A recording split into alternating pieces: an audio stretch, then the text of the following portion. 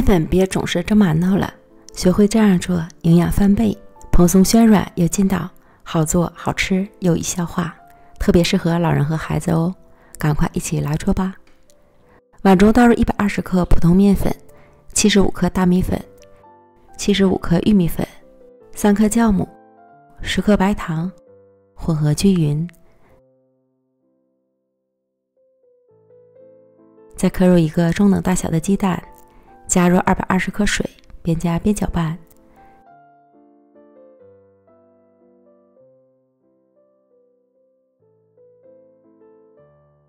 最后搅拌成均匀细腻呈酸奶状的面糊。盖好保鲜膜，醒发至2倍大。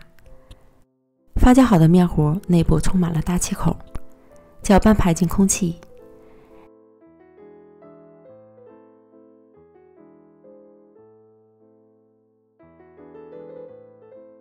然后准备模具，里面薄薄的刷一层油防粘。倒入面糊，装8、9分满。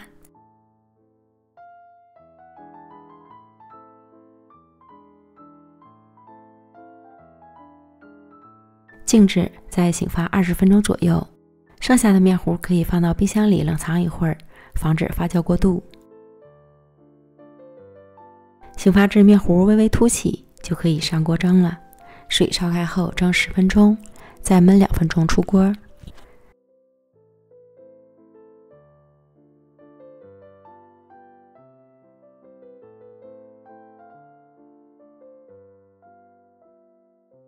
取出来直接脱模，放到晾架上冷却一会儿。看着就想吃的3合面小饼，金黄金黄的颜色，底部是均匀的蜂窝孔，蓬松暄软还筋道。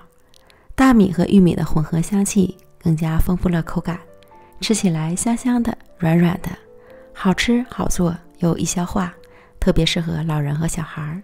喜欢的朋友就赶快安排起来吧。